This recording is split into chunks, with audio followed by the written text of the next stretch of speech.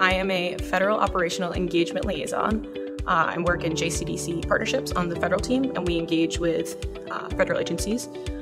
We operate on a portfolio engagement model, so I work with agencies in the government, administration, and infrastructure sector. The Joint Cyber Defense Collaborative, or JCDC for short, unifies organizations and operators from across the public and private sector. This includes service providers, infrastructure operators, cybersecurity companies, critical infrastructure sectors, and subject matter experts who all come together to synchronize cyber planning, defense, and response.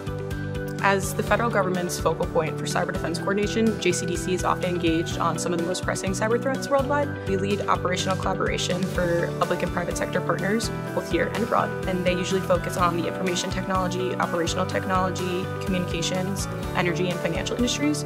Combining our strengths greatly increases our ability to identify, analyze, share information about, and proactively defend against cyber threats. A concrete example of this is our Public-Private 2023 JCDC Planning Agenda. This work brought together experts from across the government and the private sector to set cyber defense priorities for the year.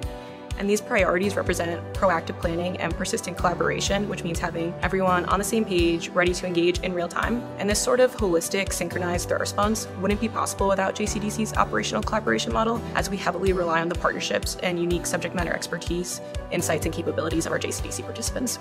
JCDC follows a robust operational collaboration model with key industry partners, and this enables those partners to share threat, vulnerability, and incident information.